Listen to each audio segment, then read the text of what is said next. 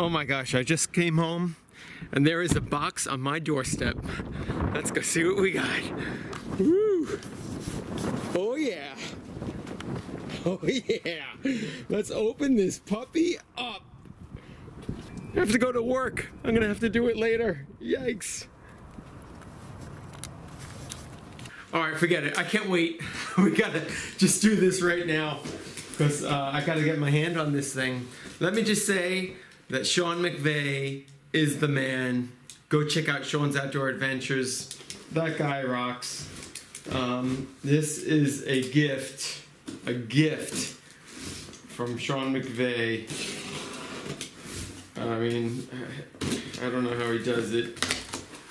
He's an amazing guy. Oh my gosh. Oh my God. So, you may have heard on Sean's channel, I ran my bow over like a year and a half ago or so over the winter. I mean, I ran right over the thing. I backed over it, cracked off the quiver, cracked off the sight. The bow actually still worked amazingly. It was a PSE bow madness, but I have had some mechanical issues since then. So Sean, out of the goodness of his heart, sent over, oh my gosh, an APA MAMBA. That's how you have to say Mamba. Mamba. It's just a lot more fun that way. Oh my gosh. He has a sight in here too. He's crazy. Sean, you're crazy. Oh my gosh. Look at this thing. Oh my gosh. This is sick. Sick. This has the handle. It's got all sorts of little gadgets in here I'm gonna have to play with. The broadhead sharpener. I could see using this as a knife sharpener in the field. That would be really handy. You know, when field dressing a deer. It's got the little hook so you can hang it up easier. Really cool. I've never had a double cam bow. My other bow, which I've had for like, I don't know, almost 10 years now probably, is a single cam. This one's gonna be a lot faster. I have to get a couple accessories, stabilize a bar and a rest. I have to put a D-loop on there. But man, it's awesome. This thing is sick. It's totally sick. Feels nice in the hand. It's a nice grip, thin grip, which I like. Oh my gosh. I can't wait to fire off some arrows. I want to just pull it back right now so bad, but I know I shouldn't. Don't do it. Don't do it. But man, you never pull it back without an arrow on there. But wow, I want to just do it. So cool. Sean, you're the man. Thanks a lot. You know, I can't thank you enough. What could I say? Guys, go check out Sean's Outdoor Adventures. I will post some more videos as I decorate this thing with some accessories. And man, can't wait to fire this thing. It looks badass, I'll tell you, with the black and gray. It just looks mean, man. It looks mean. I love it. So this is the IQ Pro bow sight. I've always wanted to try one of these things. They look so cool.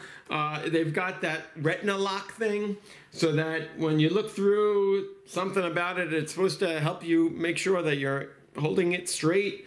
I don't know exactly the technology, but I gotta play with it and I'll find out. And once I do, I'll do a little review on it, let you guys know what I think. But it looks super cool and I've always wanted to try it. So let's hook it on up to the bow and see what we got. Hey, also check out Sean's map reading challenge page where you'll find a lot of videos of me actually and a bunch of the other guys who participated in the map reading challenge. It's always a good time on the map reading challenge and you'll learn some lessons and you know, see some cool hunts.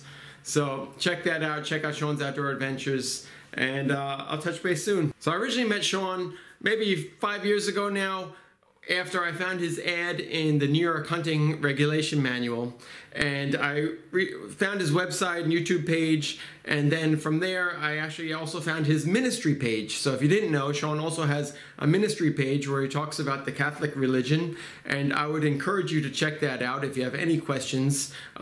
He's a great resource to have because of his involvement with the Catholic faith.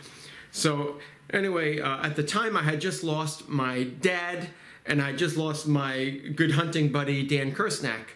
So they're up with the Lord now, but I was very confused at the time, and the ministry page provided a lot of clarity for me, just helped me think clearly about things. So anyway, I'm just saying that I would encourage you to check it out because I found it helpful, and I think you might as well.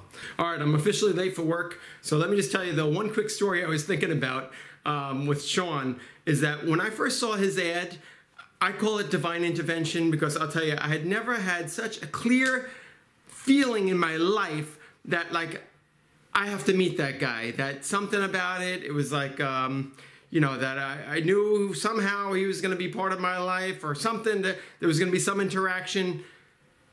I don't know what it was, but, you know, based on the fact that, like I said, I had a couple deaths of people close to me. And then I found Sean, and it was a weird thing. It was a weird thing, but it like hit me like lightning that I got to meet this guy. So, and sure enough, he was had the applications going on for the map reading challenge. So I jumped on that, and I told my wife right away as soon as I saw it. I'm like, I'm going on this thing. I got to go on this. Before I even sent in the application, I told my wife, I'm gonna meet this guy. I'm sending in this application. I know I'm going to be selected. And I didn't know anything about it at the time, but I knew that I was going to meet him. So pretty cool that things worked out, and he's a great friend. So that's that little tidbit. All right, catch you guys later. Gotta get to work.